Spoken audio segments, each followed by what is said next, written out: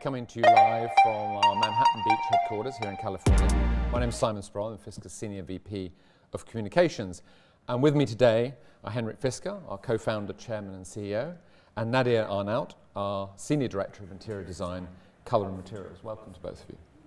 So this live stream event is the latest, it's the second one we've done in a series of conversations with Fisker's senior leaders. And the goal is to keep everyone in our Fisker community informed about our processes as we prepare for the launch of the Fisker Ocean, which is going to debut at the LA Auto Show just next month. And production of the Fisker Ocean is on track to start on November 17th, 2022. So we're going to chat today for about 20 minutes about Fisker's philosophy of building electric vehicles that enable a clean future for us all. Vehicles that are both beautifully designed, sustainable, and innovative. And at the end, we'll be able to take your questions. But let's first learn a little bit more about Henrik and Nadia. So Henrik, first question to you. Tell us a story about how you and Nadia first started working together. Well, I was working at BMW Design Works in California at the time, running that facility, and I think we must have met around 98, 99, I think, and Nadia was working in the product department because we had product design and car design separate, and I thought it would be interesting to see how we could actually combine the two, because if you think about an interior, it's really probably 50 products that are sort of individual designed. And I think we in the 80s, we sort of came out of the era where everything was super swoopy, and it's almost like a melted sort of bakery pot or something like that. And then we came into the 90s, and of course, there's been a lot of designs where we have tried to make it pure product design, but that's also very difficult because we got a very complicated interaction in sort of that three-dimensional environment you're in, with doors that's opening and seats that has to move. So you can always make it look good in one view, but then as soon as you start moving things, it doesn't look the same. So anyway, long story short, we tried at that point to sort of incorporate product design with car design, and that's really how I got to know Nadia. And of course, later she moved on to work on the BMW Z4 and other vehicles. So I think she has sort of the best of both worlds. Yeah. And how did you end up joining forces at your first company, at Fisker Automotive? So I remembered Nadia from those days and got in contact with her. I forgot exactly how, and then I had her drive 2 hours from wherever she was up here down to Orange County, and we had a long conversation about what we wanted to do in the future, and I think especially about sustainability and design and the emphasis on design. And I think we were, very radical different at that time, because we really wanted to create a car company that focused on design, rather than coming from other areas. Usually it's very engineering driven or marketing driven. So I think hopefully that was attractive at that time. And Nadia, how did Henrik convince you to come to Fisker? I guess twice he's convinced you. Yep, pretty much. So it didn't really take much convincing, knowing him for that long and having worked with him for many years, especially this time around. I definitely see his vision, I understand his vision, and so it feels good to be on board the new company, especially since it's all electric now. It has a focus on sustainability, and it's just a natural next move for me. Yeah. So the mission of the company is to build the most sustainable vehicles in the world. So Henrik, why does an electric car need to really level up when it comes to being more sustainable than anything else on the road? Well, first of all, I think it's clear to pretty much everyone by now that we are going fully electric. But I don't think that's enough. I think we need to sort of take a step further and figure out what else can we do to make the automobile fit into the future of our society. And the car itself has been a long discussion point, probably in the last, I would say, 30 years, where politicians, people, all the way to the extreme environmentalists, et cetera, have been sort of arguing about, can we really afford to maintain our private individual mobility? And what is the cost to society of that? And then I think there's been a lot of trials where we see how many people can we get into public transport, and there's been so much push in that. I come from a country where public transport is pretty much free or super cheap. And still you couldn't get people to get into it. And still, I woke up in the morning dreaming about a car. I never woke up dreaming about taking the bus, right? So I think the reality is we like our personal transport. So I think we have no other choice than figuring out how can we make that sustainable? And electrification is great, it's coming, but it's not enough. I think we need to look into the environmental impact on manufacturing. How do our suppliers create the materials, even how do they manufacture them?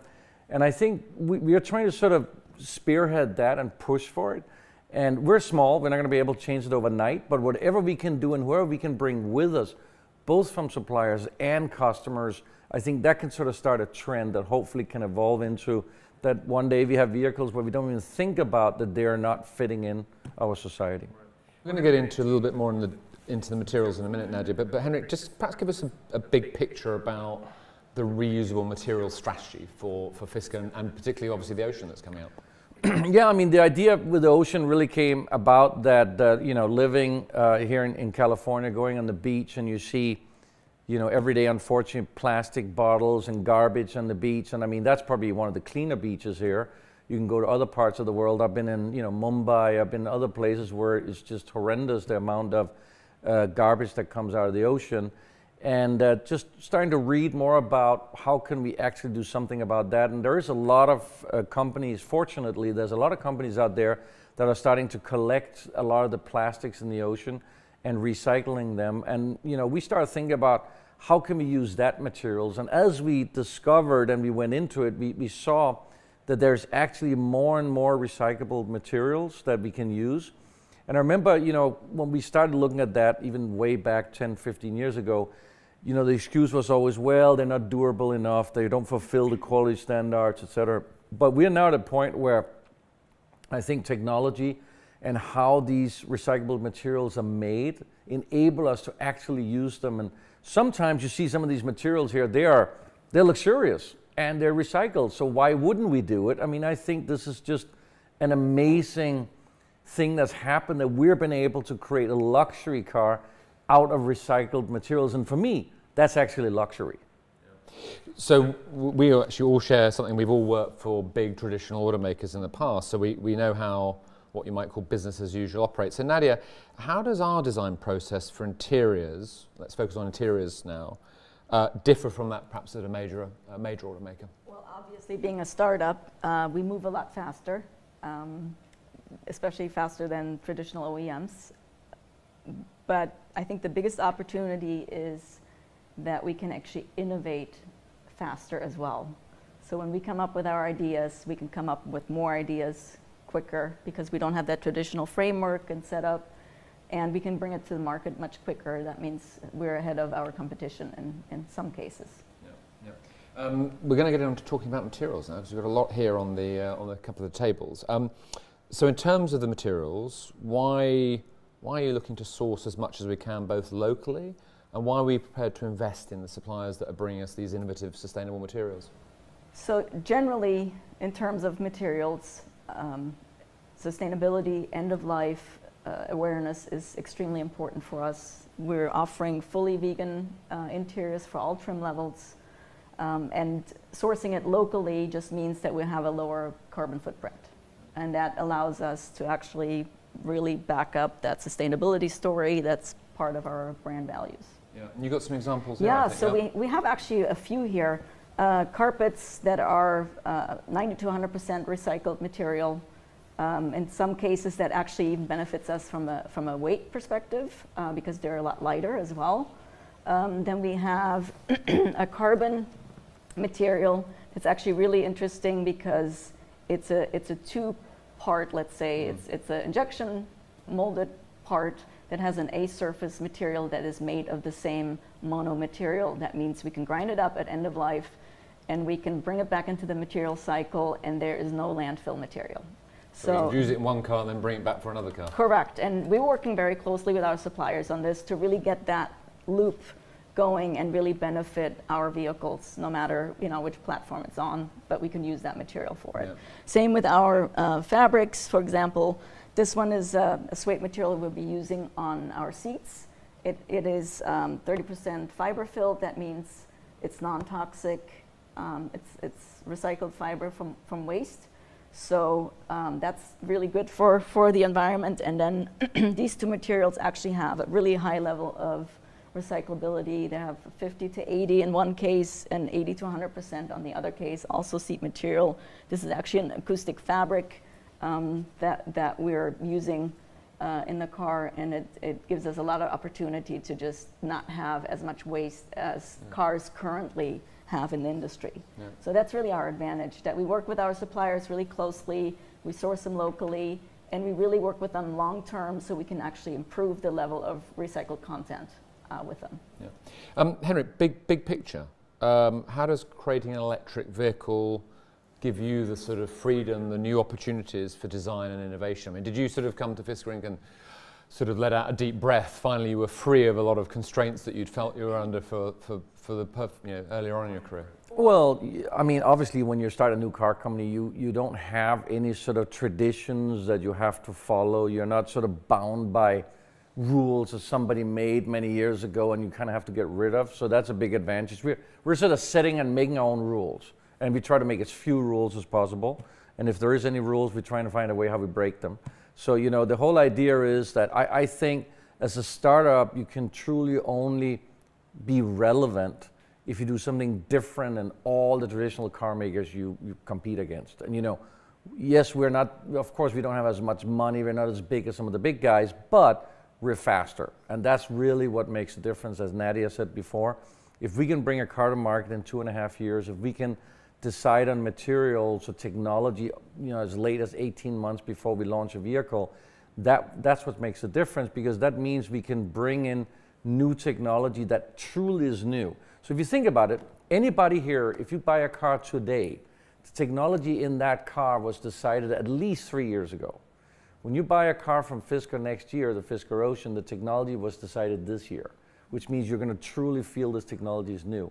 When it comes to sustainability, I think what the advantage for us is that we don't have these rigid processes you have to get through to get some new materials in a vehicle. If Nadia says, hey, look, I want to try this new material here, I say, let's go to the supplier, let's speak with them, let's see if it works. We might take a risk sometime that, yes, maybe it's not 1,000% proven and we haven't tested it for 5 years. But you know what? We have a gut feel, we have professionals, we work with the suppliers, and, you know, we take a little bit of risk in it. But, you know, if you don't, without risk, there's no innovation, let's face it. Otherwise, we just keep doing the same old stuff, and we want to change the world, and that's what we're here to do. So let's turn to sort of exterior and interior design, and often they're viewed as something maybe separate. I mean, hopefully the designers talk to each other, which I guess maybe is our different approach. I mean, Henrik, maybe could you give us some reflections on why you think the interior design of a car has perhaps become almost as important, maybe more important now in this tech-savvy world than the exterior? Well, the design are talking together. So we are talking together. I mean, the advantage, of course, is that I'm the CEO of the company and the design chief, so we can make a lot of decisions fairly quick. You know, I don't know that you really can say that one is in front of the other. I think it has to work in perfect harmony.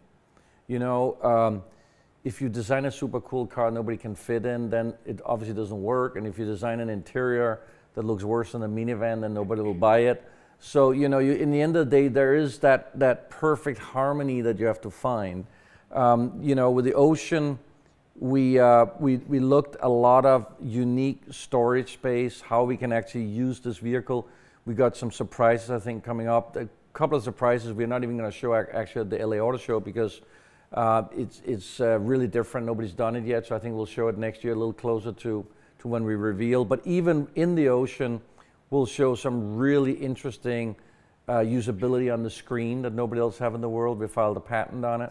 I think we have some great center console, a lot of interesting ways to put things, and just the sort of symbol design merged together with the feeling of luxury, feeling that somebody cared, that there's interest we get in the vehicle. So all these things come together. Of course, you still are always aligning the exterior silhouette and the belt line and everything else with the interior.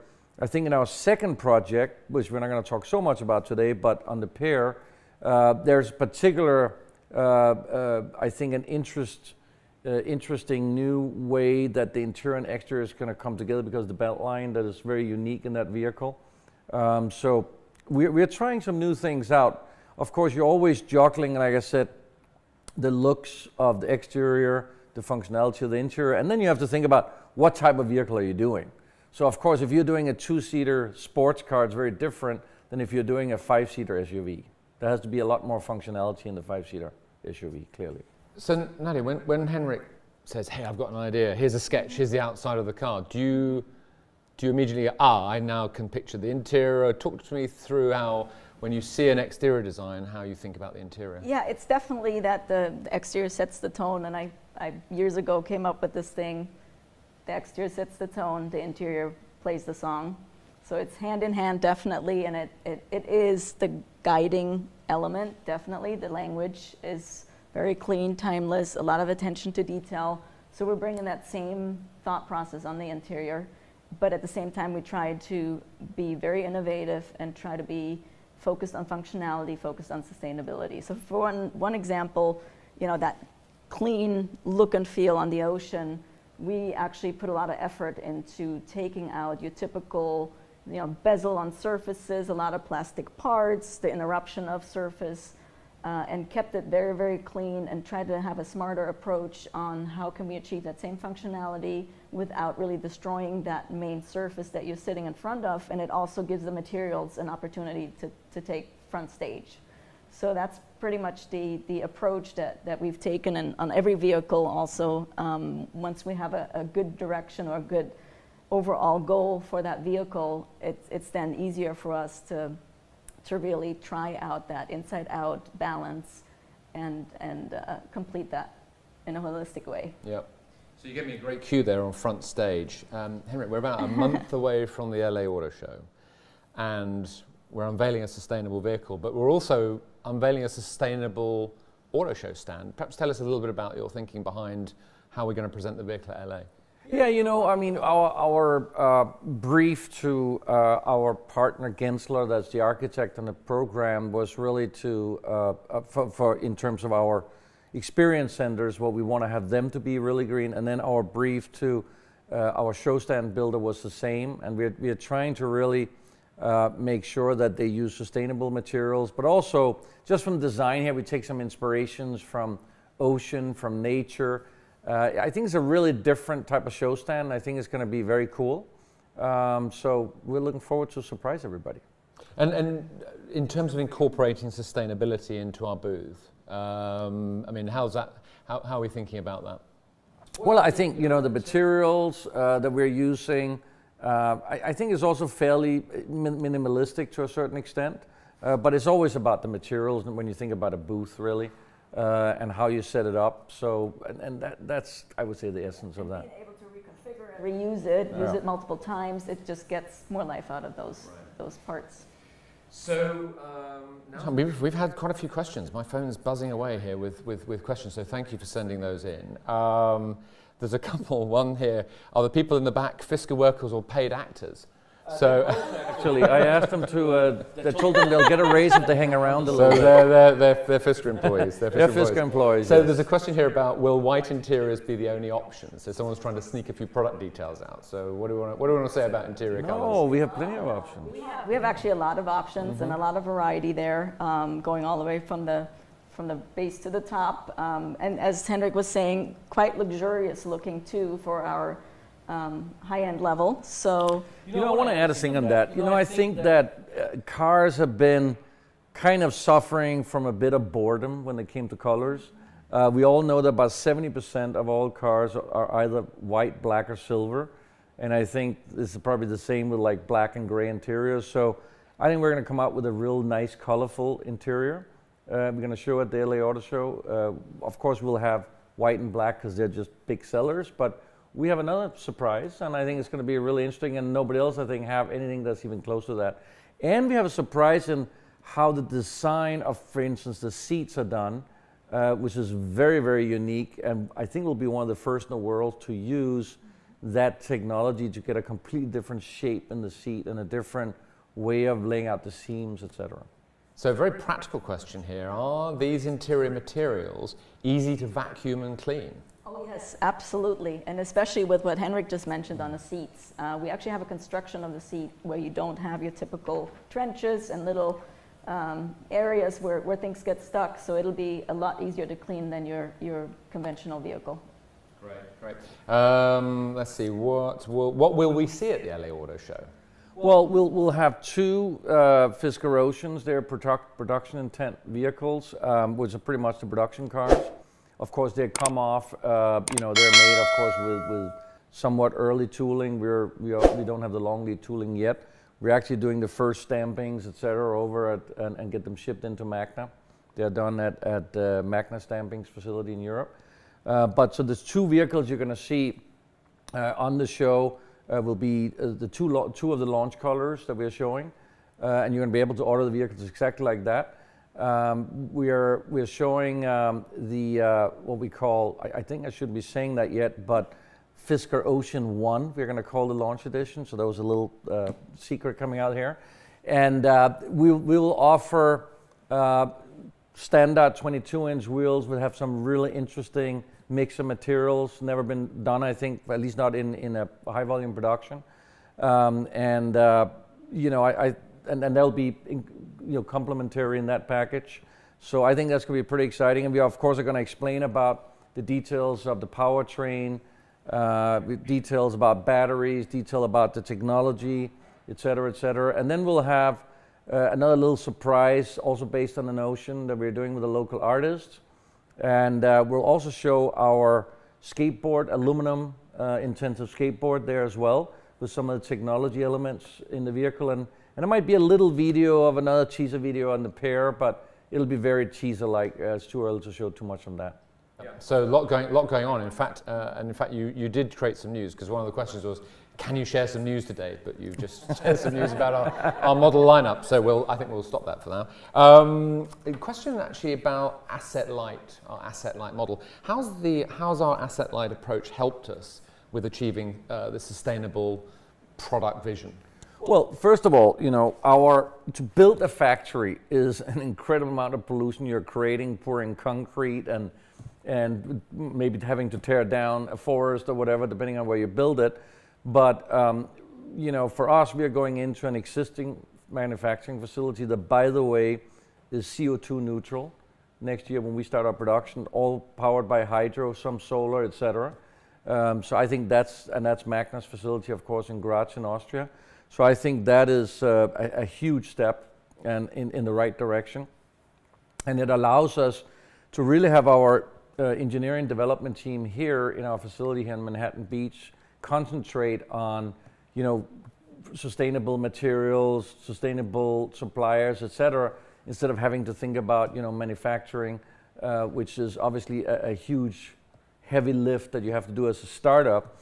And, you know, I think history has shown that it's very difficult to produce a car, and it's very difficult to do it right out of the bat the first time you ever do it in high quality. I mean, look, we have to face it, the traditional car makers have spent maybe the last 40, 50 years perfecting manufacturing, and it takes a long time. So we are together with a manufacturing partner which have already done all that.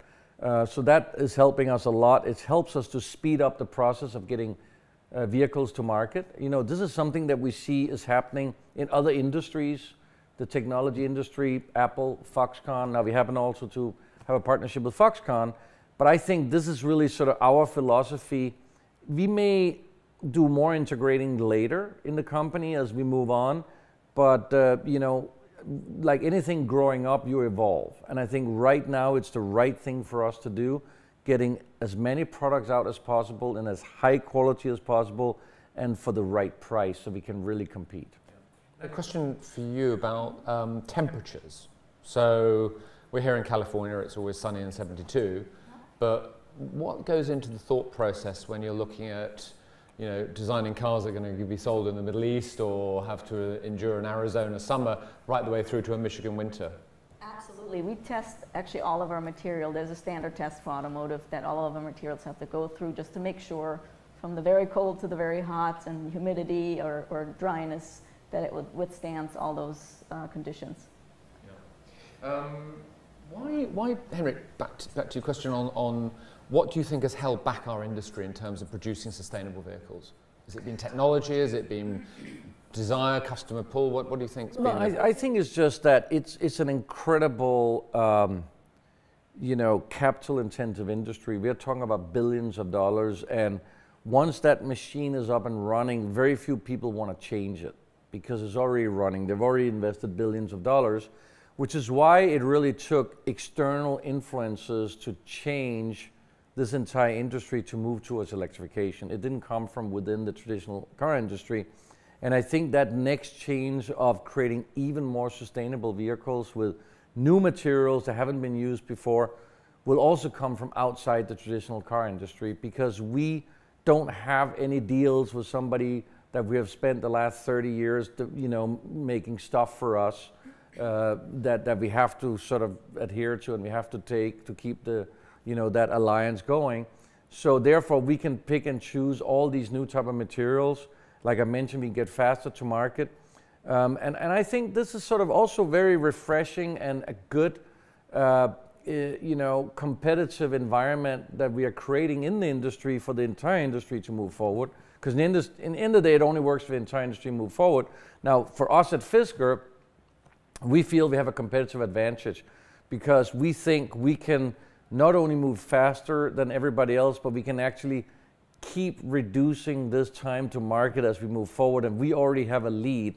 So if we can keep that lead, I think we can stay ahead of the pack for a very long time. Yeah. Well, time flies when you're having fun, I guess. That's actually all we've got time for today. So, Henrik, Nadia, thank you very much for joining us and sharing your insights. And thank you to everyone out there for joining us today on this live stream. We're going to do this again.